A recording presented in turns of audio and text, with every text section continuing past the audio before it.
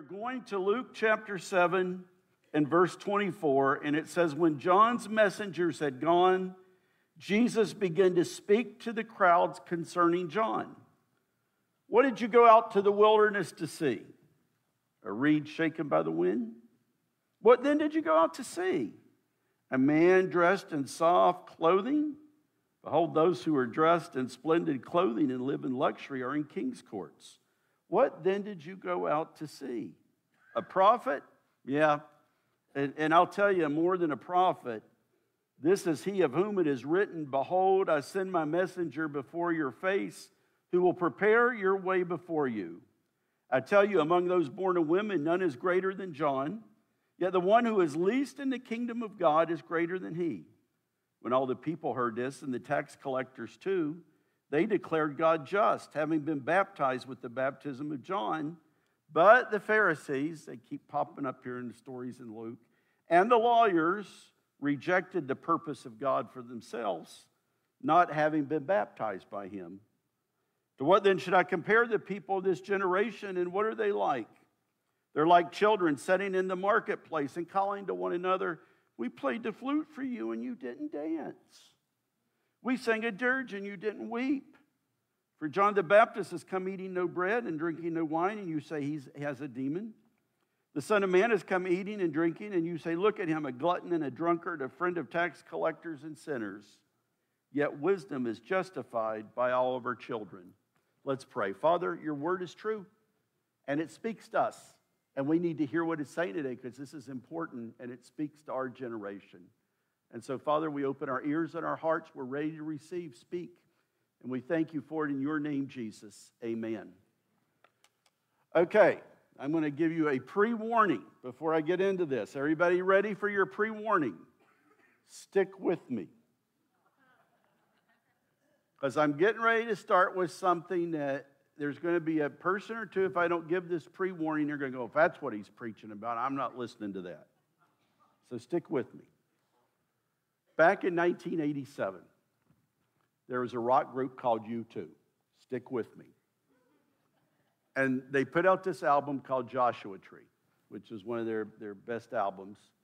And they had several songs that became hits off of Joshua Tree, but the biggest one, and the one that became kind of their song that they were known for, had these lyrics, and just got the first verse here. I've climbed the highest mountains, I've run through the fields, only to be with you, only to be with you. I've run, I've crawled, I've scaled these city walls,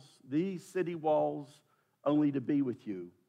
But I still haven't found what I'm looking for. Now, if you were doing the 80s with me, which a lot of us were, you will remember this song became really popular, and this became an anthem for a lot of people, and they would sing it, and it spoke of their lives, and it sounded very deep and very spiritual, and there was a lot of people talking about this song, and you heard it everywhere that you went, and I always like kind of critical reviews of things, and I found this review it's very, when it comes to reviews, it's very reviewy. If you understand what I'm saying, you will in a minute. It's from Cashbox Magazine. That was something they used to sell on what they called newsstands back in the 80s, for those of you that are newer. But this is Cashbox Magazine, says, typically drenched in Bono-esque pathos. And Bono was the lead singer. And Edge, who was their guitar player, Edge Guitar Atmospherics still has the power of spiritual conviction delivered from the perspective of the desert sojourn rather than the comfort of the promised land. Is that reviewy enough for you? Now, you're wondering why you're having to hear about a rock song and why you're having to hear a Cashbox review of that song from back in the 80s. It's because this review catches what we're looking at today. And that song catches what we're looking at today. We are in a world of searchers. There are people who are looking. We have been among those searchers. Every person who lives and breathes is searching for something, but they don't know what. And so we get these songs, we get these things, and we put it in this context of it's a spiritual look, this spiritual journey, this thing, but people are looking and they can't find it. They still haven't found what they're looking for. And I think of this morning as I read these words of Jesus, because this is what Jesus is talking about, people looking and people searching and not able to find it. But he's given us some hope, and he's saying there is something out there that you are looking for, and yes, it is there, and you can find it because I'm giving that to you. And it's coming at the end of this story that we've been in about John the Baptist. We started it last week, and if you remember, John the Baptist was this great prophet, and he kind of opened the way for Jesus, but he's a real strong preacher, and Herod, the tetrarch who kind of rules this area, hears some things that John is saying, and he gets mad at him, and he puts him in jail, and John is all, he's at this place by himself, and he's starting to wonder, have I missed it? What am I doing in jail? I don't belong here. The Messiah was coming to end jails and these kind of things. Is this really the Messiah? And so he sends this question to Jesus through some of his disciples. Are you the one who's to come, or should we look for somebody else? And so they come, they ask Jesus, and Jesus is kind and tells them to consider the evidence of my ministry and the things that I'm saying, and blessed he's not offended because of me. And so he gets this, and his disciples leave John the Baptist, and everybody who's been listening to Jesus, they've heard this exchange. And they're really confused because they're wondering, is John the Baptist backing out of his ministry, of his responsibility? And what we get with what Jesus is saying is this is a defense that he's making of John, but he's also speaking to us in our day. And he's telling us that, there's things that we're searching for. And he starts asking these questions. They leave, and he says, what did you go out to the wilderness to see? A reed shaken by the wind? Now, I think we know what a reed is, right? We pretty well got that down. And we kind of get this clue of a reed, this little thin, kind of pipey thing, if we think of cattails on a reed, or the kind of grass that grows out along swampy places. And we know that when the wind blows, those things get whipped all over the place. And Jesus is comparing the reed that grows to a certain kind of person. And it's the kind of person that's spoken of in James 1, a double-minded man who's unstable in all of his ways. And Jesus says, were you looking for a double-minded man unstable in all of his ways? In other words, were you looking for somebody who was going to tell you what you wanted to hear to make you feel good about yourself? Whatever you were doing, that's exactly what they said was good for you. I'm reminded of all the false prophets who were found in the Old Testament, and some of them just tragic, some of the stuff they were saying and misguiding people. Sometimes it could almost be comedic. I think of Micah talks about some false prophets he was dealing with, and he just got so sick of them. He said, if some guy comes along saying he's a prophet, saying free beer, that's just the kind of prophet these guys need. There's phony prophets out there, he's saying. They're lying to you. And Jesus is saying, in your search, were you looking for someone to justify your behavior and saying you don't need to change because everything's good with you? See, we're told this will be a characteristic of these last days. 2 Timothy chapter 4, verses 3 through 4. For the time is coming when people will not endure sound teaching, but having itching ears, they will accumulate for themselves teachers to suit their own passions, and will turn away from listening to the truth and wander off into myths. And so if you're listening to somebody who's telling you a bunch of stuff that you've heard, you know what the gospel is, and they're saying, well, that's not what it really means. You can do whatever you want to do. Know that those are reeds that are being pushed all over the place. And here's the problem with those that are searching. What reeds will say will sound good and will smooth our conscience, but what they are saying will never last. They are not what we are looking for. But Jesus says there's another kind of guy they may have been looking for. What did you go to see, he asked. A man dressed in soft clothing? Behold, those who are dressed in splendid clothing and live in luxury are in king's courts. What's he mean by this? Soft clothing. He's talking about fancy clothes. He's talking about cool clothes. And he's saying, what did you go out to see? Were you looking for a cool guy? Somebody that you could try to be like? He's dressed real sharp and he's the kind of person everybody's wanting to hear. And so that's exactly what you were looking for, is a cool guy? Well, John the Baptist was not a cool guy.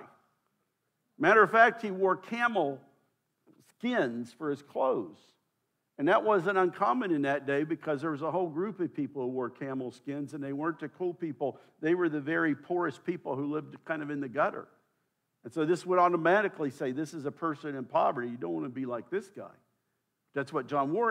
And they didn't go to places cool people hung out and was the place everybody knew if you're cool, this is where you'll be found. He's hanging out in the wilderness. He's out in the desert. And so Jesus is saying it's not a cool person that you were looking for. And you know, there is nothing wrong with being cool, or you guys wouldn't be here listening to me right now. Okay, that's a joke. Hang with me, please. That's a joke. Stick with me. But you know, there's nothing wrong with hearing what cool people say. And there's a lot of them. They're very knowledgeable. They're good people. We respect them. But the problem is, sometimes when we get around people who have that kind of vibe that we want to be like, we turn our brains off. And we're not really measuring what they say. We're not really making sure that there's substance that's in line with the kind of character that you're supposed to have. And this brings me to, of course, everybody knows where we're going now, President Warren Harding. Weren't y'all thinking about him just this morning? And so I'm just bringing it back around. Maybe you haven't ever thought, maybe you didn't even know there was a President Warren Harding. Well, about 100 years ago, almost exactly, there was a President Warren Harding. And he was a guy that was a newspaper editor in Marion, Ohio. And he really hadn't done much with his life, but he meets this guy who is kind of a mover and shaker and manipulator of politics, Harry Daugherty, in 1899. And Harry Daugherty takes one look at Warren Harding, and he says, and he hears him talk, and he says, this man sounds presidential. This man looks presidential. People will vote for him. And so what ends up happening is this manipulator of political systems works the future for Warren Harding. He gets him to the right places. He ends up getting him elected to the Senate to represent the state of Ohio. He realized at the presidential nominating convention in 1916, if I can just get him up to give a speech and people see him, we're going to look good in 1920. And sure enough, he got him to speak, and in 1920, Warren Harding becomes the nomination for the Republican Party. Now here it is. He hasn't done much of anything, and he really wasn't that smart. And his skill set was kind of presidential, kind of political, but it really wasn't going to help him a lot because he was a really good golfer. He was an incredible poker player. He was very good at drinking and holding his alcohol. And he also is one of the most known womanizers who ever ended up in the presidency. And we've known a few other stories. So that's saying something, right? But hey, he looked good. And he sounded good when he talked. Now, the people who remember his speeches and the records we have, they say that they were nothing more than a bunch of kind of pompous catchphrases that he would just rattle off. But they sounded good because his voice sounded good. And so here he is. He's in office several years, dies of a heart attack. And the nation, he's very popular. The nation goes into mourning. They raise all this money to set up this huge marble mausoleum memorial. It's one of the nicest memorials for any president. They built it in Marion. Lois and I have been there. And just a beautiful thing. And everybody's wanting to go for the dedication. But then they find out. They find out that he has one of the most corrupt administrations in the history of the United States. Still to this day, 100 years later, he still stands out as one of our most corrupt presidents. or most corrupt administrations, and they begin to discover that he was a terrible president. And suddenly, they can't get anybody to go to Marion, Ohio to dedicate that because they didn't want any tie with them. And they realized how bad he was. And to this day, when you see these lists of bad presidents, Warren Harding managed to rise up to the top. We salute you, Warren Harding. Thanks for making some of the other guys that we've been dealing with in our lifetime look a lot better, right? So here we are. And we learn from Warren Harding, we learn that maybe it might be wise to keep looking if what we're using as our standard, somebody cool that we want to be like, they may not really be what we're looking for. And so Jesus says, what? What then did you go out to see? A prophet? Yeah, that's what you were going for. Because he was more than a prophet. This is he of whom it's written, behold, I'll send my messenger before your face who will prepare your way before you. John the Baptist said it the way it was. If you were going out there to hear John the Baptist, you're going to get your toe stepped on. You're going to realize that there was something that when God says he's coming to save, there was things in your life you needed to be saved from, and you were not good enough as you were. This is the message of John the Baptist, and he was saying that one greater than me is coming. And Jesus goes on and says about him, I tell you, among those born of women, none is greater than John, yet the one who is least in the kingdom of God is greater than he. And this isn't saying that John failed or that he messed up or that somehow we're superior to him in every way. It's just saying that John never got to taste what he had talked about. He died before Christ was resurrected. He died before the door to the kingdom of God was fully opened. He passed away. He never got to taste of those things. But we've got those things. We've had those. What Jesus came to do in being a Savior. If we're saved right now, if we're Christians, we have experienced things that John could only dream of. And so Jesus is telling us, if we want to find what we are looking for, then we need to recognize what John the Baptist was talking about. And we have to realize that it's more than just hearing about it. It's going to require a decision on our part. And this is what he says. Luke gives us this little aside kind of explaining this. In verses 29 and 30, he says, when all the people heard this, and the tax collectors too, they declared God just, having been baptized with the baptism of John. And so the people who are kind of outcasts that are there listening to Jesus, they're like, Yep, that's exactly right. John the Baptist, that's a man of God, man. He scared me straight. He got me to turn around. He put me on God's path. I know I made a decision. When I heard the message of John, I knew it was time to turn some things around in my life. But here they are again, the Pharisees.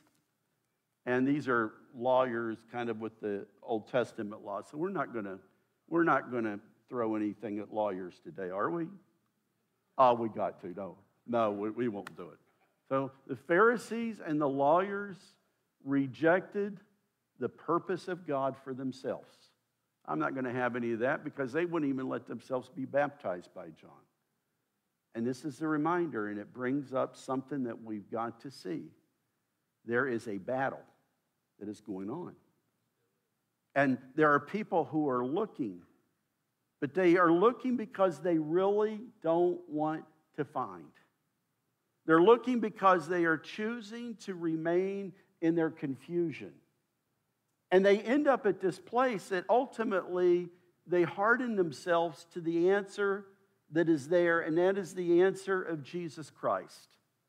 And so Jesus says, I don't even know how I can compare the people of this generation. I'll just say this. They're like little kids in the marketplace, and they're mad because you won't dance to their tune, and you won't be upset about when they're upset about something.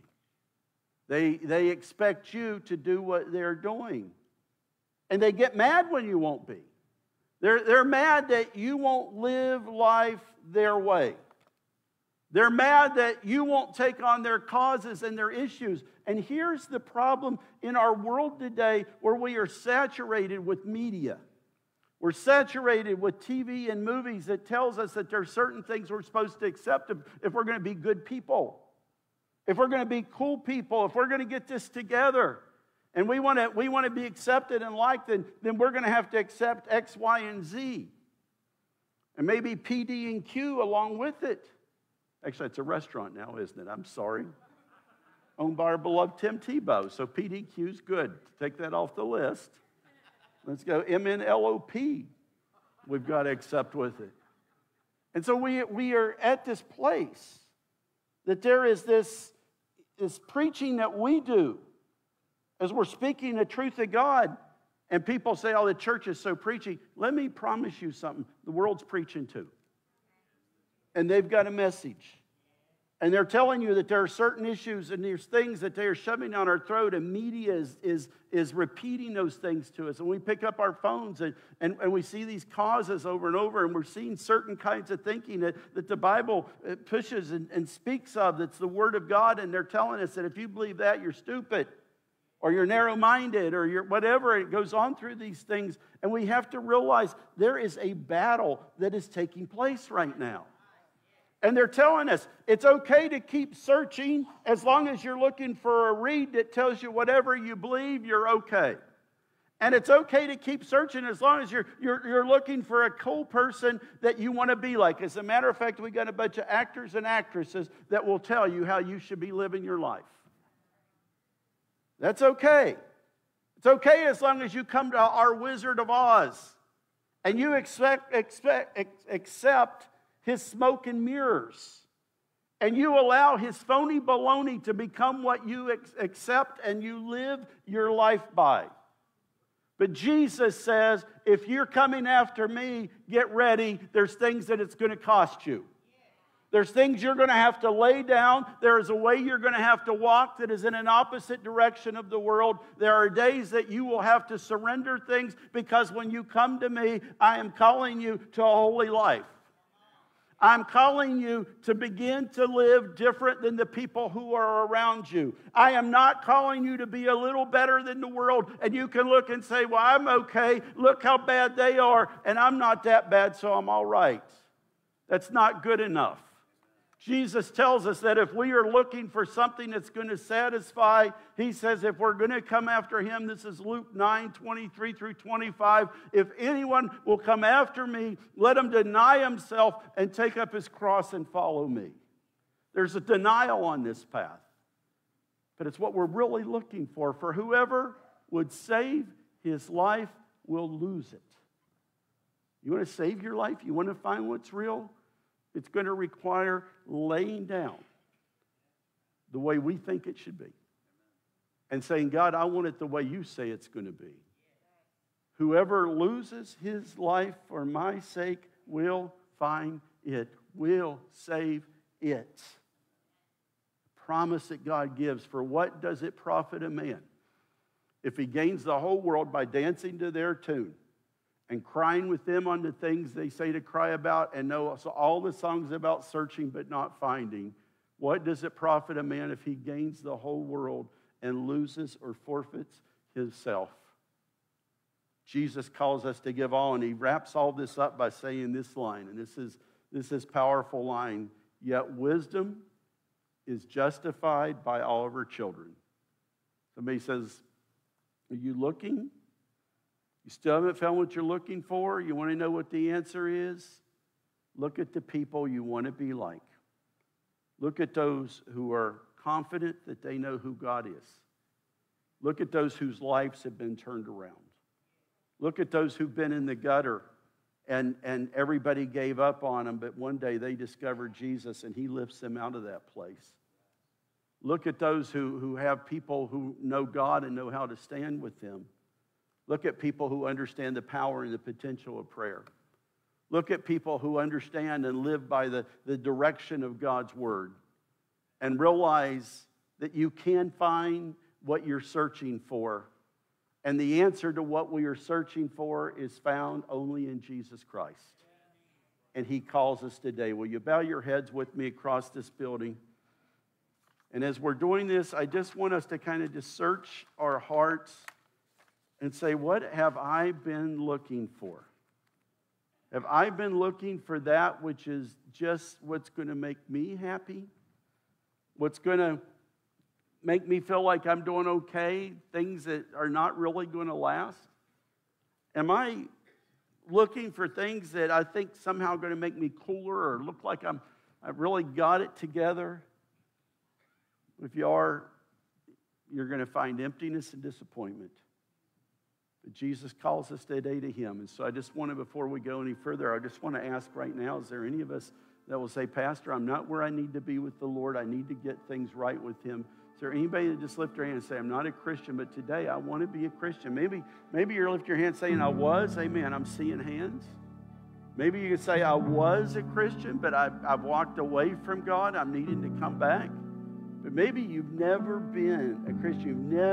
You've been around church. You've been around church people, but you've never actually given your life to God. You've never answered the call that He is giving to you today.